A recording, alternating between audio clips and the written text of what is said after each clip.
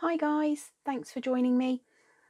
This little tutorial is for the small seahorse template that we brought out a little while ago. This template was featured in one of the broadcasts. I think it was not at the show broadcast back in, or event rather, back in March.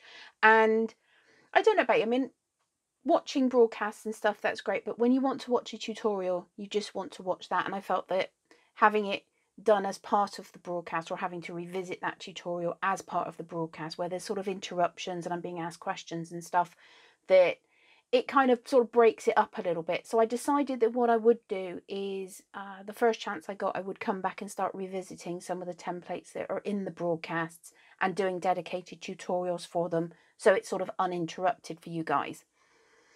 So as I said, this is the little seahorse template, and you're going to need a few sort of bits and bobs. You're going to need your felting surface, obviously, and I'm on my foam base, and then I've got my flat mat with a felt topper. I've got my 40 spiral and I've got a 38 spiral. I do have multi-tool. Don't know if I'm going to be using that yet. I'm being a bit preemptive. I remembered my awl. I always forget my awl. So if you're going to do where is it? There, an eye, then you're going to need a pokey tool. Probably some wire snippers. Again, that will be for the eye. This is a 4mm sort of glass black eye. We're going to need a little bit of glue. And of course, I've got my trusty pocket scale for weighing out the wool for the template. That's everything that I'm going to be using, I hope. So we're going to hop straight in and start making our little seahorse. What I've done is go ahead and weighed out 1 gram of your base colour that you're going to be using for your seahorse. And I'm using our spring green colour as the base. And then I'm going to be using leaf green and lichen for some sort of shading and accents. But the spring green is the one that I'm going to start with. So it's a bit of a frilly template, so there are quite a few little lumps and bumps that need attention, and that's generally where I start. It's sort of around this, and I think I say this in most of my videos now, don't be tempted to try and stuff the template. What we're going to do is break off very small little bits and put them into these little bumps. So once you start, also you're going to need to decide which way round you want your template facing. Usually, and particularly with the flat mat, the side that faces the mat actually comes out as a nicer surface, but we are going to be contouring and stuff as well, so it's not imperative at this point. If you were doing a seahorse for, say, a card topper or maybe even a fridge magnet, then you want to make sure that one side is kept obviously completely flat. We're going to be contouring one side, but then there's nothing to stop you from turning it over and contouring the other side to match. And then you've got something which is sort of more of a 3D little seahorse. So just some ideas for you there. The first thing I'm going to do is just start pulling off really, really small pinches. And I'm going to fold them so I've got sort of a bit of a rolled edge. And then that rolled edge is what I put up into the little bump. And again, another little pinch up into the next bump. And I'm very, very light with my needle. I'm not driving into my surface. I don't want these to adhere permanently to my surface. So just make sure you've got a, you've got a good bit of fluff up into those little bumps, and make sure you've got some frizz that overlaps. Missed the top one up there, so I'm just going to go back up there, just bringing some of the fluff right up into that little bump, and then very, very lightly, just a little bit of a felt to hold it in place, and work your way, where did I get to? There. Work your way down the, is it called a mane on a seahorse? I don't know. We'll call it a mane. Just work down each little bump on his mane until you get to the bottom.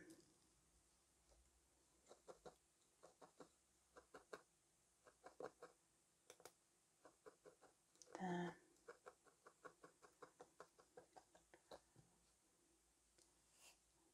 Last one.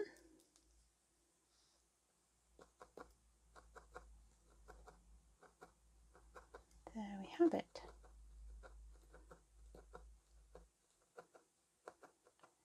Then I'm just going to go back very lightly and just make sure that I've got some good overlap of that frizzy bit on the inside there. And now what I'm going to do is I'm just going to work down and fill up his nose. So again, I've got my fluff. Any time that you've got a shape or a point that is like that, generally I will fold, because if you see, the fibres bend round, whereas if you stuff it into the template like that, the fibres are going every which way. So by having that rolled edge, you give yourself a good neat start.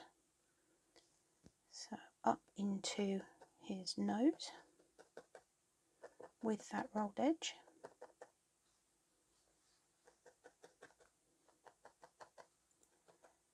And then just bring those fibres into the template. And I'm using probably just the first barb or two, and I'm using my 40 spiral. It is one of the very lightest needles I find for laying down the fibres. It's absolutely perfect. You don't want a heavy needle.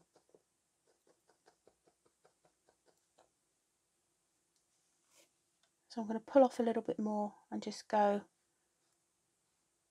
overhang the template on the outside a little bit, run up the middle, and then bring that fluff into the template. So a little bit of a quick all over. And places like the very tip of his nose, and these little bumps will need to be felted quite firmly, but don't make the mistake of thinking that to felt it really well that you've got to drive your needle in. You really don't. So that's the first part. That's this sort of little head bit done. Next I'm going to work on his wing. It's not a wing, is it? His fin. Work on his fin. And let me just zoom in a little bit here. If you have a look, then it's barely attached to my surface. If you drive and you use too much of your needle, you'll end up with a lot of this very, very stuck to your surface, and it'll be very difficult to get it off. But I'm just going to tickle that off. And you can see, I mean, it's all in pieces at the moment. You won't take your template off like I just did, but I wanted to show you the sort of adhesion to your surface that you're going to be looking at getting. So I'm just going to spend a hot second just getting these lumps and bumps back into their right place.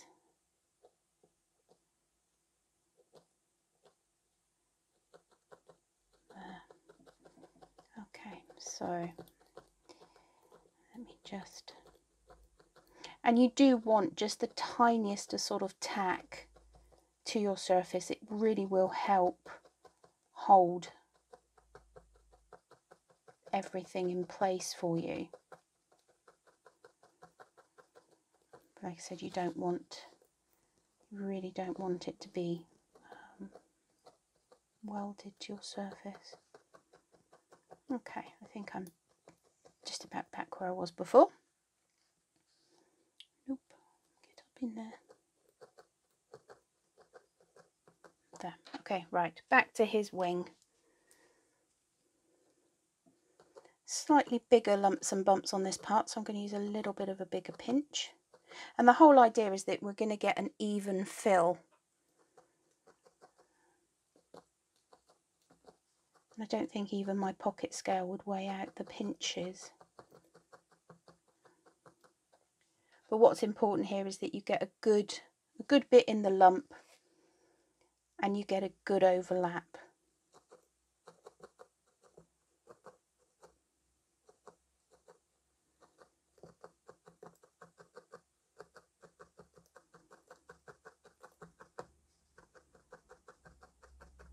And we always start from the outside of the template and then we'll backfill to the middle.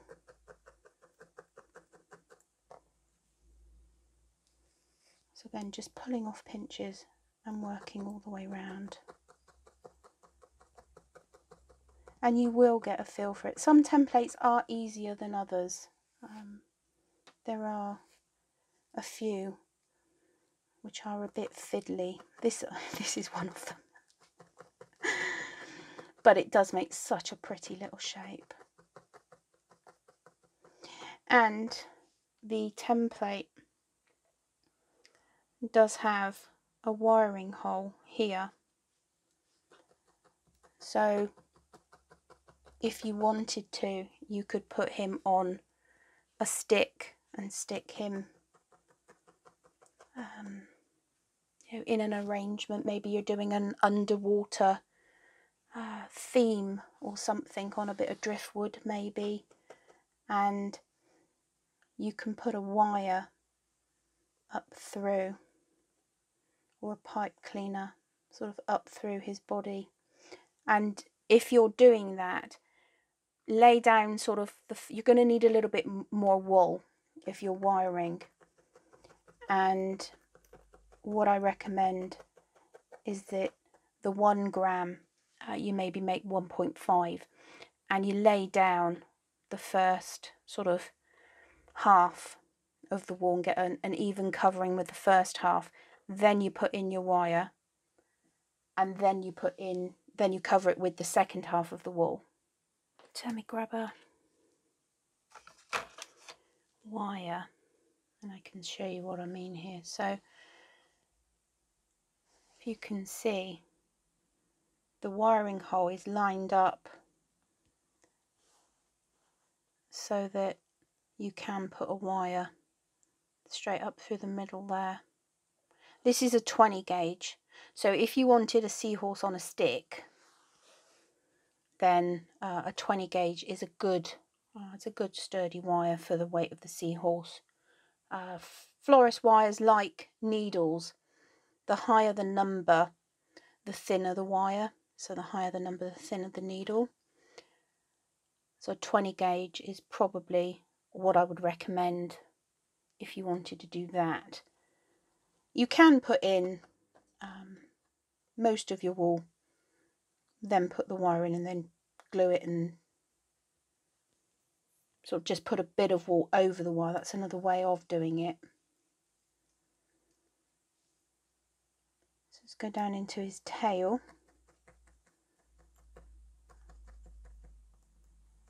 So when you're doing the tail part, generally find that where the tail sort of meets the wider part of the body. That sort of becomes a bit more of a weaker point. So we need a bit of extra fluff in there. Let's put that down. And I'm going to grab another bit. I need to turn my mat so that you can see this better. So I'm going to do that rolled edge. I'm just going to turn back a tiny little bit, and then that rolled edge is going to go in there, we hope. It is a teeny tiny tip on this one, so take your time with it.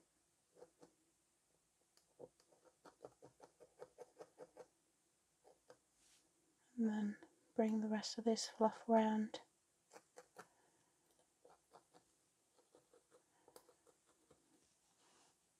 Once you get it in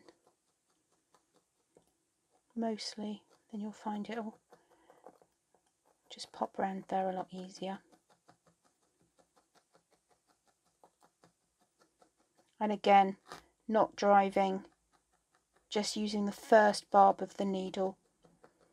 All of the barbs will work, so you don't need to use all of them. It takes a little bit more felting, obviously, if you're just using the first one, but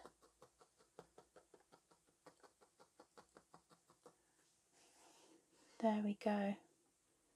So he's back in there. I have this bit to fill now, and I've still got all of this left. I generally find that I get down a layer and then I find the bits that just need back filling. So all the way around his belly, and then fold that back in, and that sort of folding in gives you a nice edge.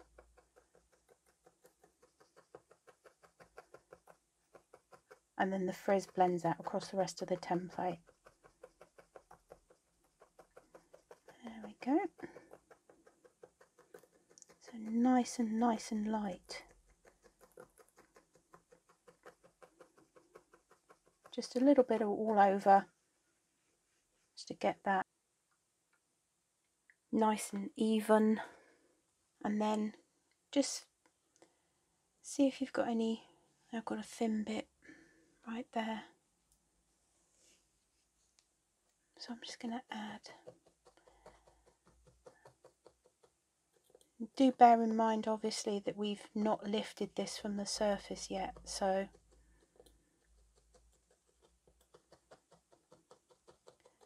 one thing I would suggest that you do is put an extra bit just over here, and the reason for that is because you've got these tiny little nubs and you've pinched off lots of little bits. If you don't have a good overlay, it can all fall apart. So I'm just going to put a bit over that whole piece and go up into each little bump right across his head, and hopefully, if I'm very lucky,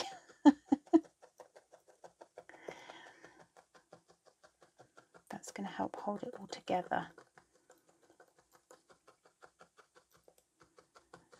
So this is still very softly felted. There's no real firm felt on this at the moment. So what I'm going to do is take off. Obviously, if you were doing this as a 2D, so if you were doing it on an actual piece of felt because you were doing a 2D picture, then you can obviously attach it a little better. But right, tickle it off. You don't grab and pull, so you'll get a lot of distortion that way. And you can see we've got our shapes really starting to get defined, but it's not there yet. It's still very, very soft and very fluffy. So I'm just going to work him back into the template, and always put the project back into the template rather than trying to put the template over the project. You'll find it will go in a lot easier.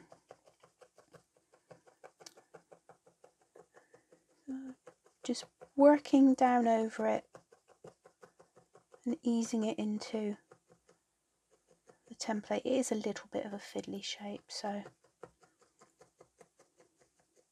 then all the way around to the tippy tip of his tail.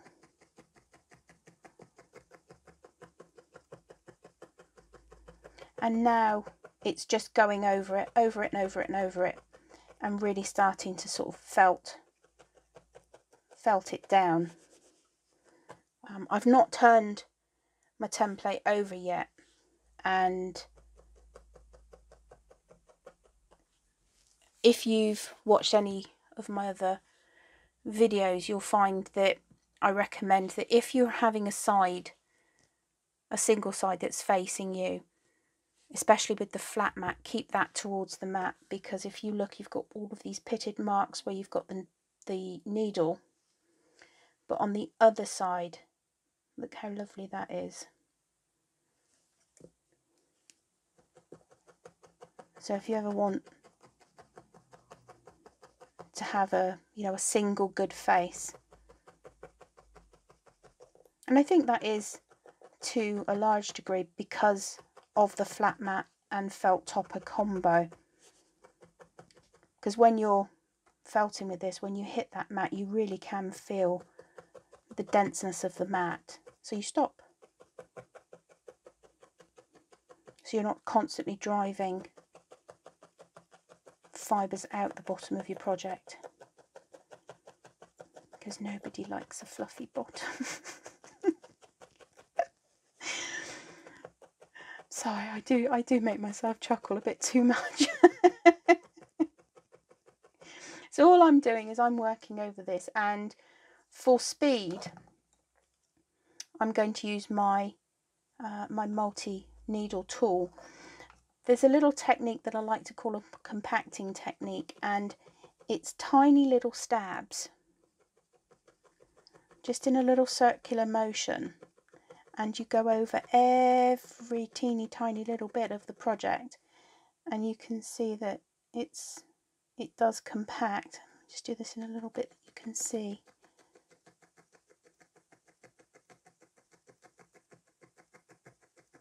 The main component with getting a nice smooth and neat finish, the main ingredient there is time. I am obviously doing this as quickly as I can for you,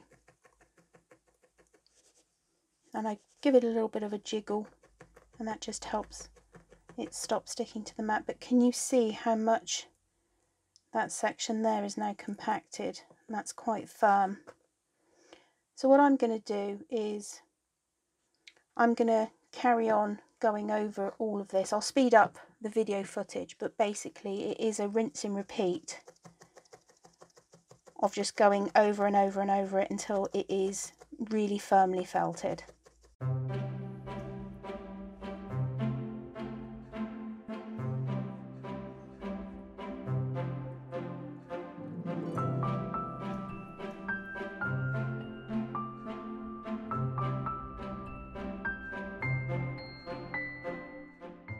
Okay, so there we go. There's our little seahorse, and there's the other side that's been facing that mat. Look how lovely that is. So what I would do now is I'm just using the very first barb of the needle, and I'm going all over, and you really do want to use a fine needle for this. I'm still using my 42 spiral. I haven't even touched my 38. I generally find my 40 spiral is... Did I call this a 42 spiral just now? I don't This is a 40 spiral, so if I've called it anything else, completely ignore everything previous. So I'm using my 40 spiral, and I'm just going over it very, very lightly, and that's just going to tap back. I think we can get him out of here now. Look at that. How cute is he? Little seahorse. And I've still got that left from my 1 gram.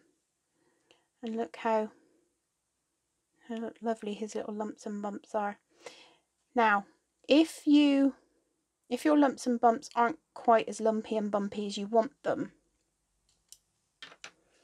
once you've got it felted really firmly, what you can do is you hold your needle horizontal and just go back and forth in the same place, and you use all of the needle, and again use a light needle for this, and you'll find that it will, let's see if I can hold it here, you see how it's making that indent even more. Try to do this without stabbing my fingers. But there. So, and you can do that, you know, in all of these little lumps and bumps if you want to. There he is. There's our little seahorse. What you can do now is bring in some other colours. So this is our light green, no, leaf green. We don't have a light green. So there's our light green, and this is a lichen colour, and now it really is just personal preference as to where you want to go with it. I would pull off, we're going to give him a bit of a belly. Let's do that first. He looks like he should have a little bit of a belly. So I'm going to pop him back. Just take a second to pop him back. I generally find that it's a good idea to have it in the template when you're doing any work, as long as it's, you know, as long as you can have it in the template, because any work will, you know, it will sort of push the fibres outwards. So this will help contain and will minimise any sort of distortion from your pretty seahorse shape. Let's see, how much have I got here? She says, I'll just weigh him. Now I've used 0.8 grams in that. And so the weights and measures are a guide. They're not set in stone. If you use a little more, if you use a little less, it's absolutely fine. They are just a guide to get you started. And also it does mean that your results will be quite consistent. So this is the 0.2 grams that I had left. I'm going to use this to make his belly. So I'm going to just pull it and stack it, because I want a piece that's just going to fit in his belly part. So a bit of frizz, and just lightly tack it down to the middle. Then I want to put all of that way, because I want this bit of frizz to be on this side, and then you'll end up with this sort of bump. So I've tacked it down there very lightly, bring it over, scooch it back, and this is where frizz is your friend.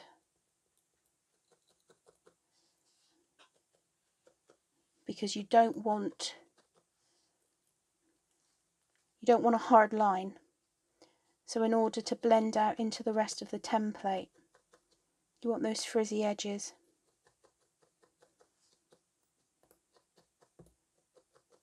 I'm just going to go round, and I want to bring most of it over towards this edge, because obviously this bit is going to be sort of the fullest bit of his belly.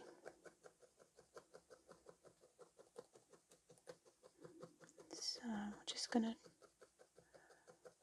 work around that edge, bring it over, blend that out down towards his tail. And you can see I've got a bit of a line there. You may want a bit of a line. In fact, that doesn't look too bad. A little bit more definition on his tum. You know, every single one is going to look different. You know, your idea may be to make completely different coloured ones. You can make multicoloured ones. Put them on a little card and send them as sea hugs. I think that's cute. So there, you can see he's got a bit of a belly, and then I think giving him a bit of a cheek as well. Let me just grab some more spring green colour. Let's see what weight's that. It's about 0.05. If your scales don't go to 0.0s, then do 0.1 and then break it roughly in half. That might be a bit much, but I'll see. So again, I'm just going to tack it down, and then I'm going to tack down just in that little cheek area, get my outline. Just take your time with it.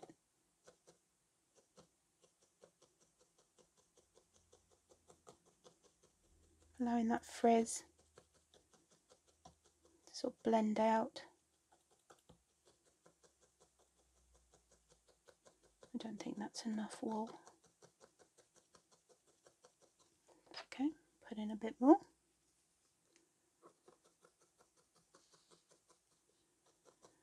And it is always, I think, a better idea to just add small increments. I'd rather add 3 small increments than try and add a bigger one and then find that I've got to tear some of it out of his, or you know, tear some of it off of your creation. It's always easier to add than it is to take away. And there we go. So he's got a little bit of a cheeky bulge and a little bit of a tummy bulge. And just doing something like that. You know, so there's flat and there's contoured, and it does just add that extra little bit of dimension. So I am going to declare that done and carry on felting for at least another 5 minutes.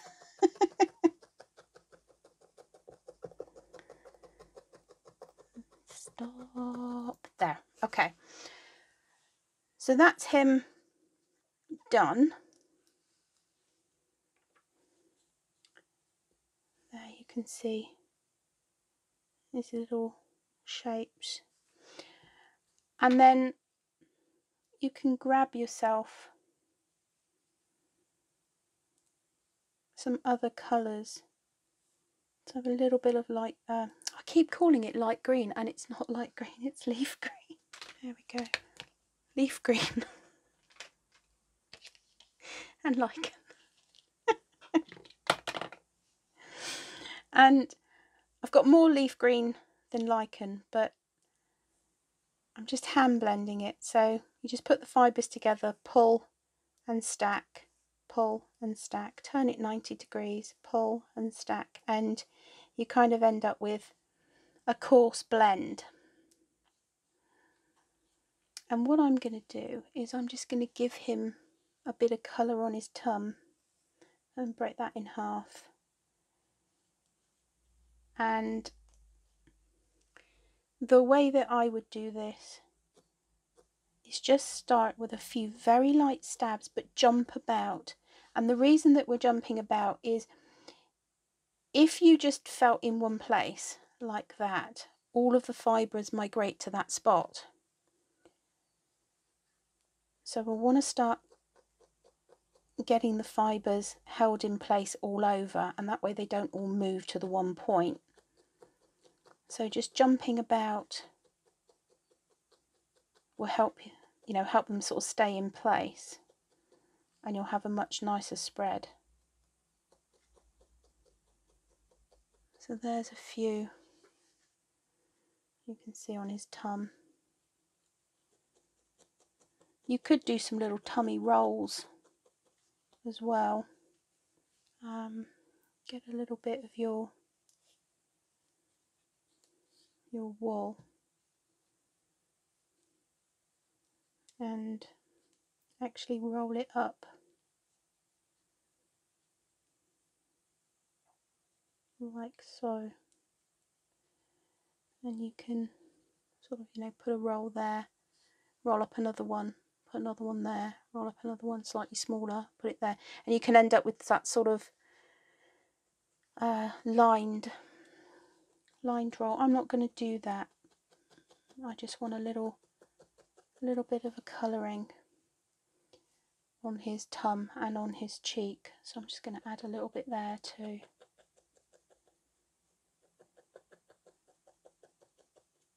And it's really nice, the difference that just adding that touch of a different colour, it doesn't look so plain and a block colour. There we go. So it's got a little bit of discoloration, just makes him look a little bit more natural, I think. So there's our little seahorse. And now what I'm going to do is I'm just going to finish him off by putting an eye. I'm bringing in my little clattering tool, and I'm just bouncing so lightly over the surface, and that's just going to help bring in and sort of compact down those. You don't want to use this inside the template, there's not enough room. You will annihilate your needles.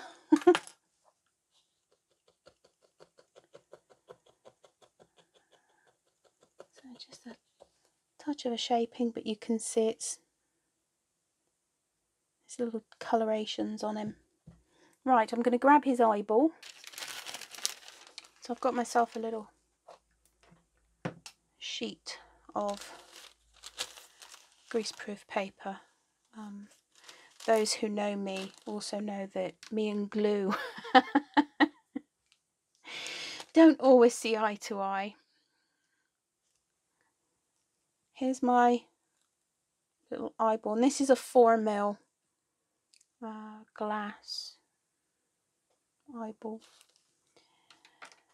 and I'm going to need my awl. Move the paper a second. And you just decide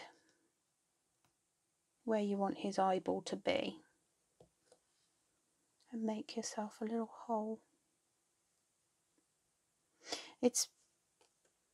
I think I mentioned it before, but it's worth saying you can do this sort of bumped and contouring on the other side as well, and then you've got something that is sort of more 3D, but it just helps having that. That's not where I want his eyeball to be, that's where I want his eyeball to be. It just helps having that base shape to build off of. So what I'm going to do is I'm just going to put his eyeball in there and just make sure that that's where I want it, and I think that's fine.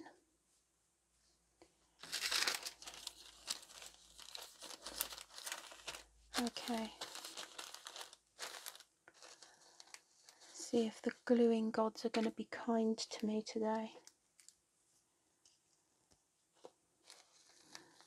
So I'm going to put just a dot of glue. I mean, it's the tiniest amount, and I use gel glue, gel glue, gel super glue. Leave it alone. It's in. Now I don't touch it. No, there you go. And obviously it's stuck out the back. But I'm going to leave that for about 5 to 10 minutes, which in Sam world equates to about 30 seconds. Because I have no patience with glue, which is probably why I end up stuck to it so much. But I'm going to leave that and just let that dry. And then all that we need to do is come back and nip that off of the back. So it has been maybe a few minutes. Hasn't been 5, I know that, but I feel confident. Famous last words.